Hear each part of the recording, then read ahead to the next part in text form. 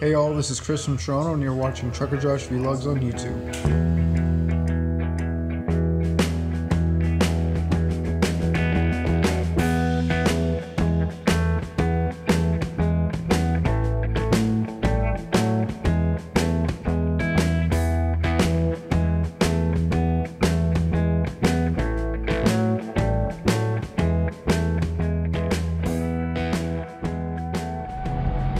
Morning, Weasel. Morning, you fine people. We're at 101 Travel Plaza near Jackson, Tennessee. Stepping out first time in the morning. Drinking in that fresh air. Look at this, look at this. Green grass. So we have this empty flatbed behind us and we're waiting for our load to be ready. Load's not going to be ready until 3 or 4 o'clock this afternoon. Then I gotta go there, drop this empty off for them, hook on to the loaded one, tie it down. Hopefully it's got no boxes on it, because if it has boxes on it, the boxes need to be tarped. It's probably going to have boxes on it. And then we head up to Fort McMurray, Alberta, which is about a 4-day drive from here. I could maybe do it in 3.5 if I rushed, but since we're only getting started probably after supper today, probably gonna be a good 4 days to get there. That's good, keeps me busy. It's gonna be cold up there. It's not gonna be this warm. They're gonna no green grass up in Fort McMurray, northern Alberta. Last I heard they were at about -40, -45 degrees. I'd like to stay with the green grass actually myself.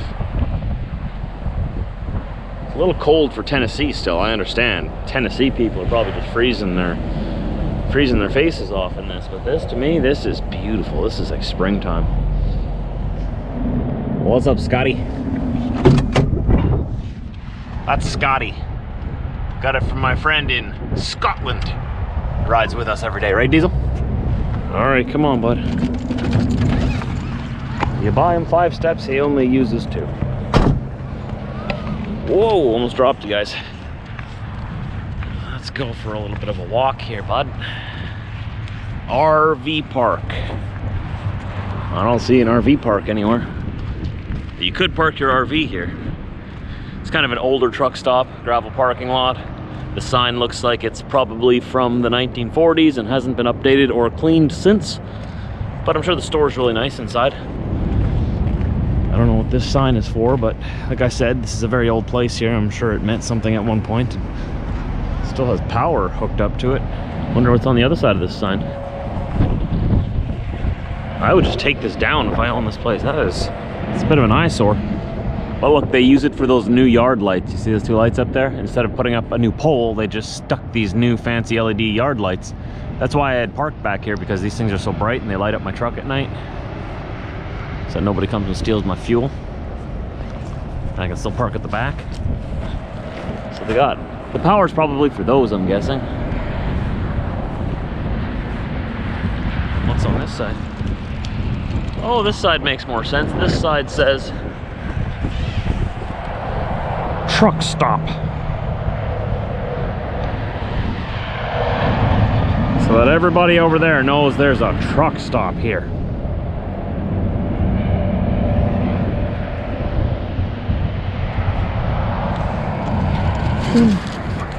Hey, go, go, go, go, go, go, go! Who's gonna get you? Can he come back again? No, oh, he's going for it. Don't go too far in there, bud. There's snakes in these woods.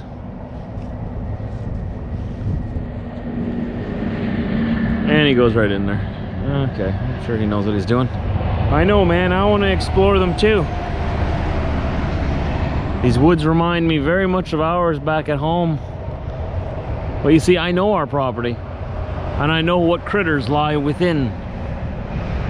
Here, I have no idea. I've been walking, or I've gone through the woods like this in Tennessee before, not too far from here, and came across I think it was called a black racer snake once. Didn't bother me or anything. I didn't bother it. We just sat there and stared at each other for a minute or two, and then he slithered off, did his thing. But it made me realize, you know, I really don't know what's out there. And I don't want to come across something that I'm not familiar with. So I gotta be careful. It doesn't mean I'm not gonna go explore the bush. I'm just saying, you just gotta be careful. And I'd like to have Diesel on the leash if we do go exploring in there, just so that, you know, if I see a snake approaching him, or if I see him messing with a snake, I can pull him out of that situation. It's for his own safety. But I don't think I have too much to worry about in the Tennessee woods. It's more so when you go, you know, further, the warmer the climate, the more kind of weird critters you got lurking about. One thing I love about living up in Manitoba, where I do, like at home right now, it's -40, -30, somewhere in there. That will kill anything that would want to kill me. You know what I mean? So all those deadly spiders, they're dead. Deadly snakes, they're dead. Anything poisonous is dead. There's nothing poisonous you gotta worry about. You gotta worry about wood ticks in the springtime. They carry Lyme disease and stuff. You don't want to get too many. You don't want to get wood ticks. It's risky. We have a lot of those in the beginning of summer. Yeah, sure, there's bears, but bears are more scared of you than you are of them. You don't got to worry about bears. Black bears, they'll hear you coming, as long as you don't sneak up on them with their cubs. I mean, they'll hear you coming and they'll run off. They're not gonna mess with you. We got wolves, same thing. They won't mess with you. Except at night, you don't want to be in the bush alone at night, because they're hungry looking for food and you're a tasty snack. And they'll see you, but you won't see them.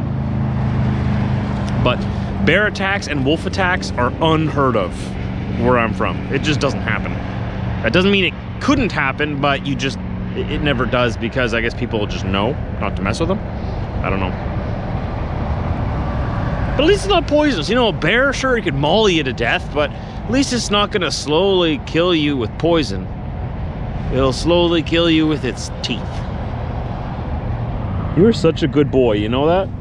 You know, through the years, he's gotten so much better. He used to be just wild, running all over here. I would never let him off leash this close to a highway, even though there's a fence over there. He can't get to the highway, I checked. Otherwise, I still wouldn't let him loose if he could get to the freeway.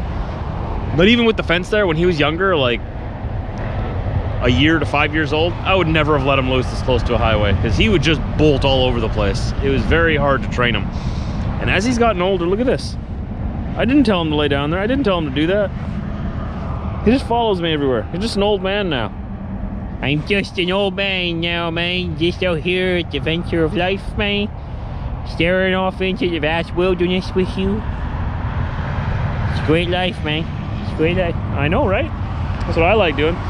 I guess he knows me by now. I just like coming out and just staring off into the wilderness. And they got woods here. In Canada, we call this the bush. It's where you'll usually find me. If you're looking for me, I'm usually in the bush. I just don't know what's in this bush. There's some bushes I do not explore, though.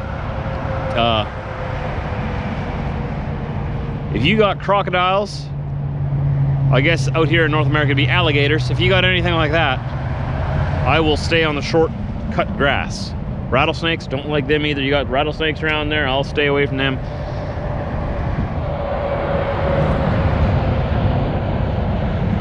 That SUV had golden, like 30-inch rims.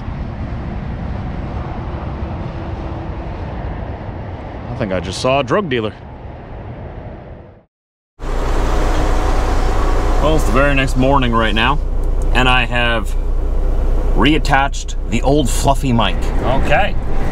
Well, everybody, look at this green grass around here. A lot of it's brown, but there's a lot of it that's green. Get a good look at it, because you're not going to see it again for a long time. Not in my videos. We're leaving Jackson, Tennessee right now with this load, and we're headed up to Fort McMurray, Alberta, which is in northern Alberta. It's gonna be cold. So I took as much warmth as I could inside my truck, and I tied as much as I could of it down onto my trailer. We're taking it all back home. Take US 412 down drive and then keep to the left in 360 meters.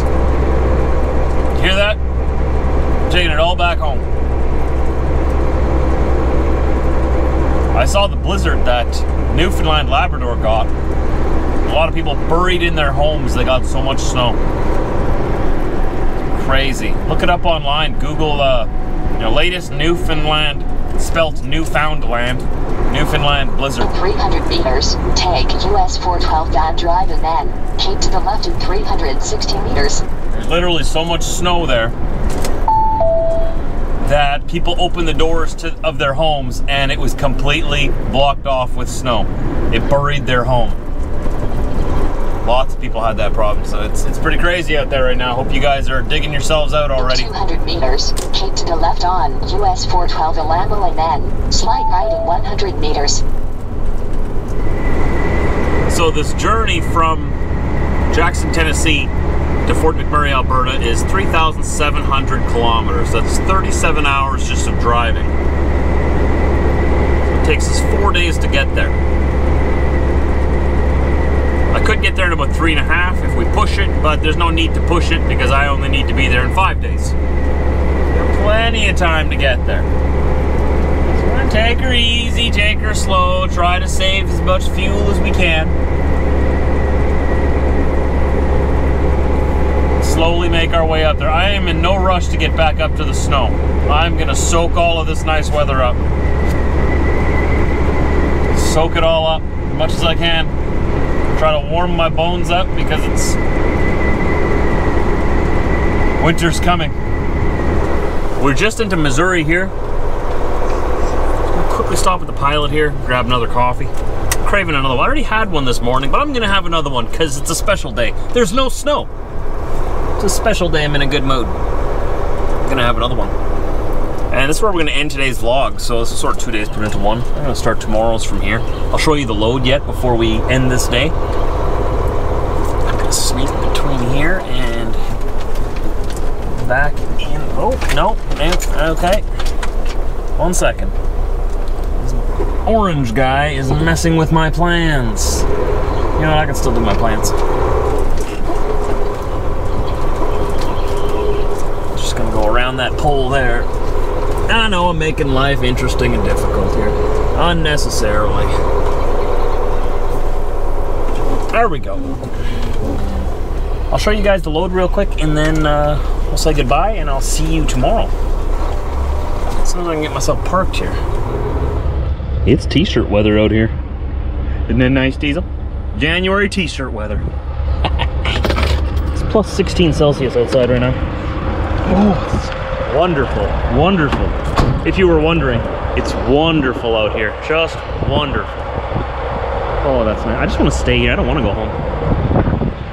We got like a couple of feet of snow at home last night, apparently.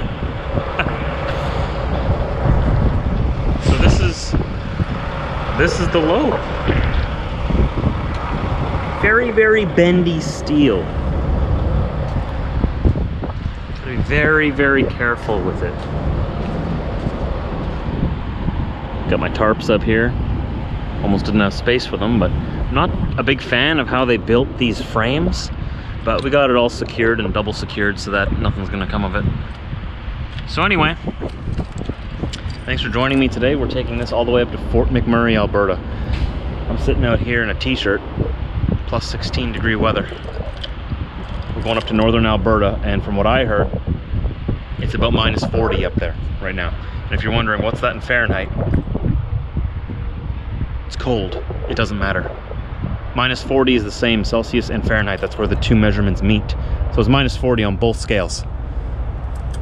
So as you can tell, I don't want to go, but somebody up there needs this steel, and they're trusting me to bring it to them. So I guess we'll go freeze our butt off, bring them their steel.